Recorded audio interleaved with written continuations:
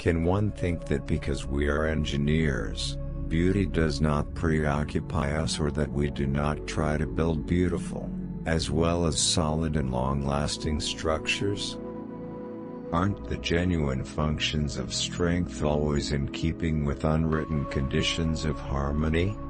Besides, there is an attraction, a special charm in the colossal to which ordinary theories of art do not apply.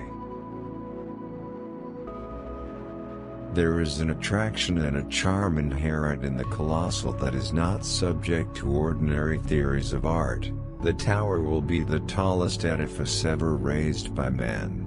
Will it therefore be imposing in its own way? The French flag is the only one to have a staff 1,000 feet tall. The first principle of architectural beauty is that the essential lines of a construction be determined by a perfect appropriateness to its use. Well, I claim that the curves of the four arcs of the monument, as the calculations are given to them, will give a great impression of strength and beauty. Well, I think the curves of the four pillars of the monument, as calculations have given them, give a sense of strength and extraordinary beauty.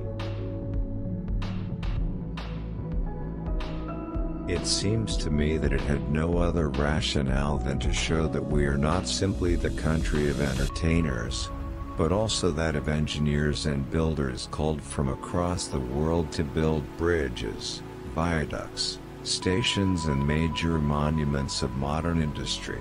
The Eiffel Tower deserves to be treated with consideration.